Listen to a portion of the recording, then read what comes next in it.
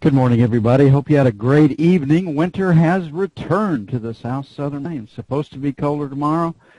A little warmer up over the weekend, and all that weather that's flowing east of the Mississippi, all those cold temps are supposed to drift west. It is February. It is winter. No moisture in the forecast, and we do need that to hold down the price of hot red winter wheat. What a night. Yesterday, no Greek deal hits the stock market. Greece has a deal, according to CNBC. Stock market rallies back and closes strong. No Greek deal comes out of the EU. Financials are holding in pretty well. Peace breaks out between Russia and the Ukraine, at least on paper. Equities rally, financials get slammed. So we are subject to news spikes. It's not going to go away.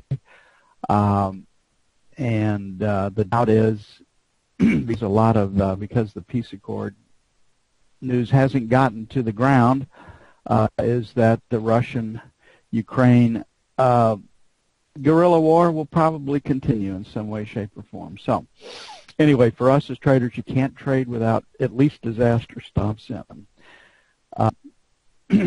Yeah, yoga. It is absolutely amazing when you look at all that's going on in our country, all the change, all the increased regulation. Everything is done to increase costs to, those that are supposedly saved, the middle class.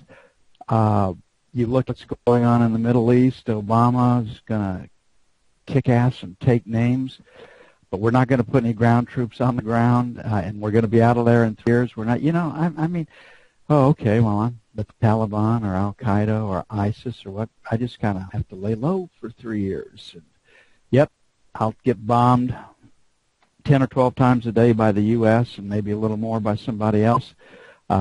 Jordan, because of shoulder-fired missiles, is dropping bombs from 15,000 feet. Now, they're big bombs. They're 2,000-pound bombs, and they are going to take out the intent target.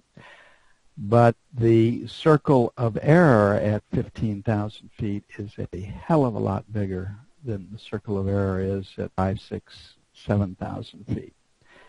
And so, here we are. It's just, if I were a guerrilla or wanted something that the United States has protected or had interest in, hell, I'd jump up the plate and take it. Not going to get any, it's kind of like the mouse that roars. We're going to declare war on the United States, and we're going to lose the war, and then they're going to come in and rescue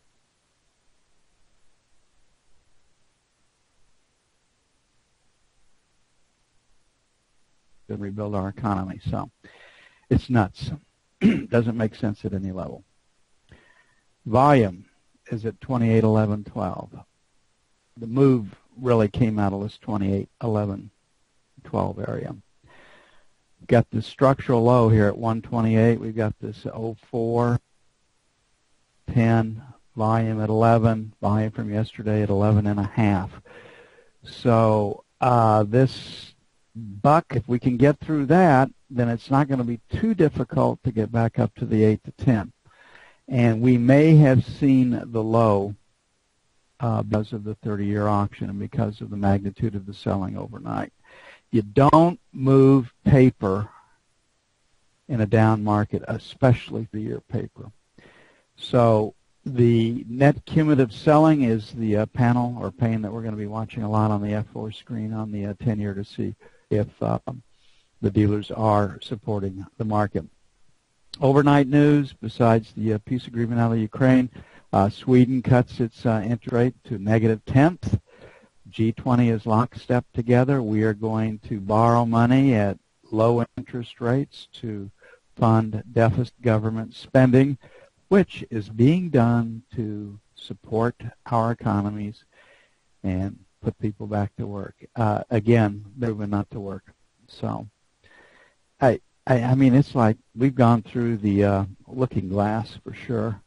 Jobless claims, 288K. Will come out when retail sales does. Retail sales is the focus. I cannot get this to work. worth a damn this morning. Retail sales, minus 0.5%. Ex-autos, minus 0.5. Business inventories, nobody pays any attention to, plus 0.2. And the nat gas inventory, cold, minus 165. So the focus is retail sales, ex-autos. And that number, if as forecast, is supportive for financials, not so for the stock index futures. So I think there is one short in the market, 31 to 03. See if we can take out 27.5. We can't take out 27.5. It starts back up. We'll be leaning long from there on out. Second sell will be 7 to 11, picking up this area through here. On the buy side, I think we can go lower. May not. We'll just have to see. So we're going to try to buy 21s to 25s, and then 13 to 17. May have to pay 29s. Don't know just yet. So we got retail sales, ex-autos. That's the number one focus. Number two will be job claims. No one will pay any attention to business inventories, and it's on to the dynamics of moving 30-year paper.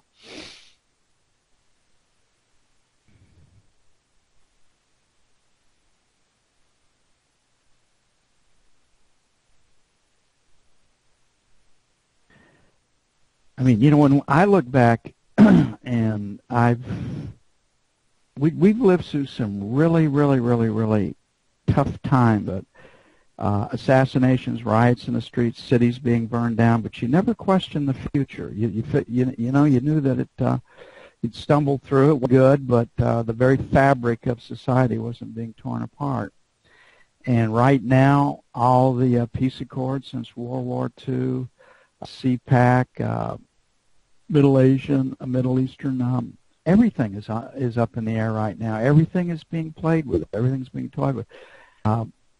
Any place you look, you see stuff, you know, coming apart at the seams, and it's not a comforting, feeling. You know, where does it stop? Can it be stopped?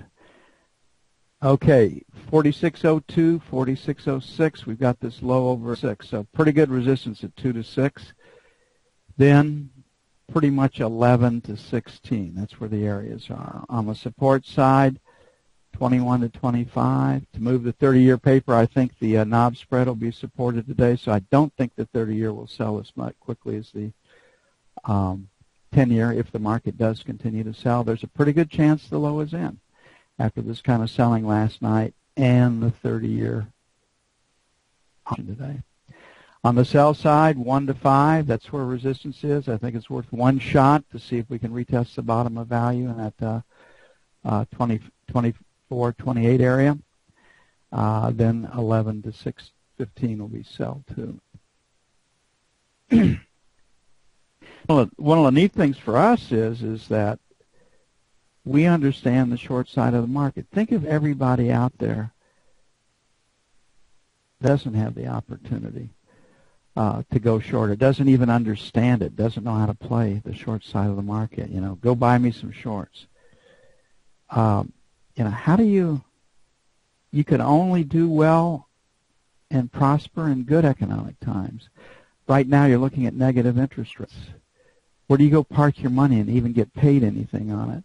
And it's that low interest rate that enables Wall Street and very wealthy people to play the spread between something and make more than that. Borrow low, get a higher return, book the difference in the spread. The Fed's going to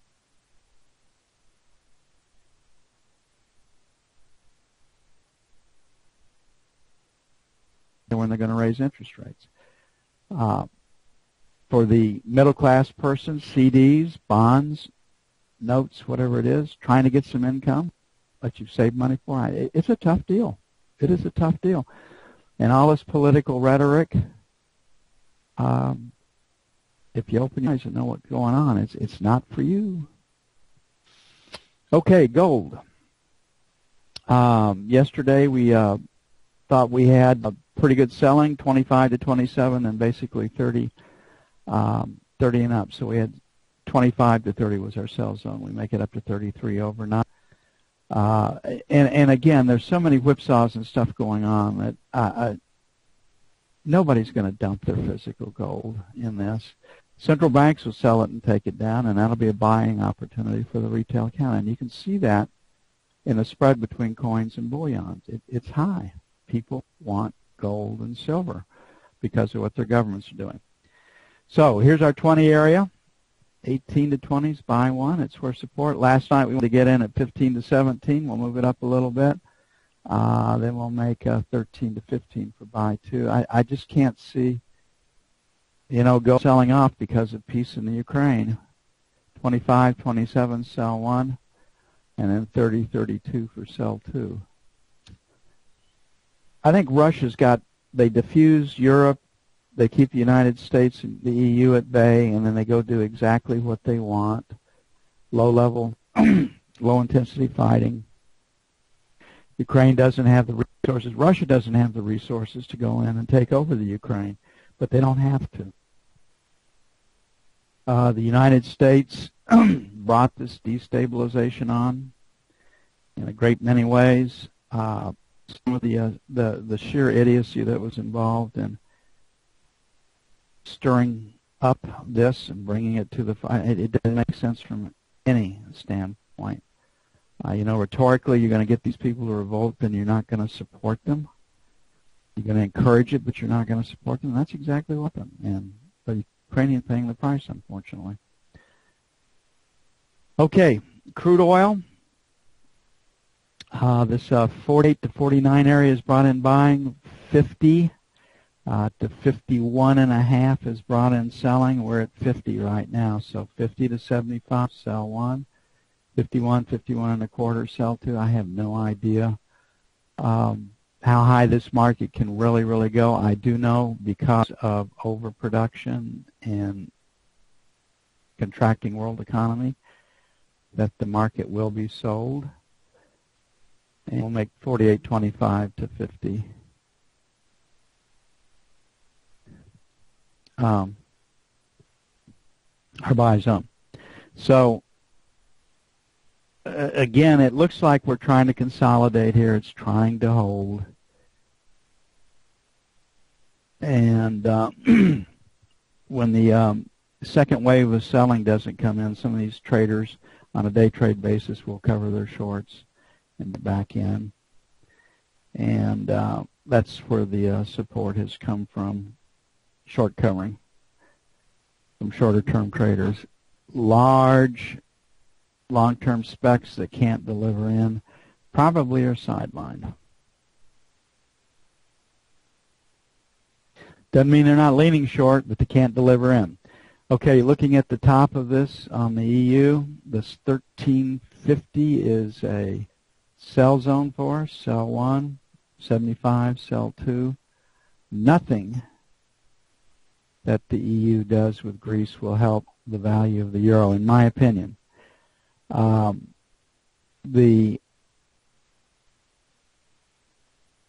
make it 5.15 for buy one, and then 75 to 85 for buy two. The European Union has kicked the can down the road till Monday, when they're going to have the full European Council meet and discuss what's going on with Greece. Greece has said they will not accept any deal, which from a bargaining standpoint is exactly how you're going to play this hand. But when it comes time to whip out the old checkbook and pay government officials, which the Greek economy is heavily dependent upon, the European Union has the checkbook, and they will probably acquiesce. European bank exposure to Greece is 330 billion euros. That's a bunch. And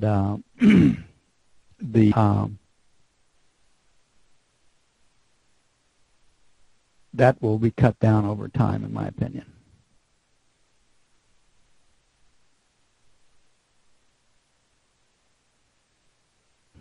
But not on Monday.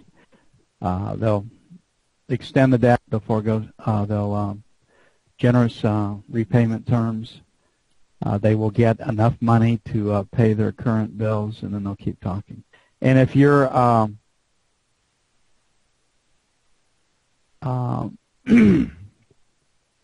in your situation, it's a good way to bargain. Okay, we are so close to this high up here. Peace in Russia. Peace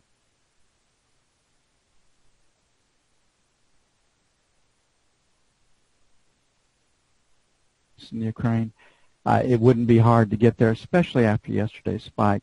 When you look at the news and what's going on, it's not that bullish. So our 78 to 80 is going to be sell 1.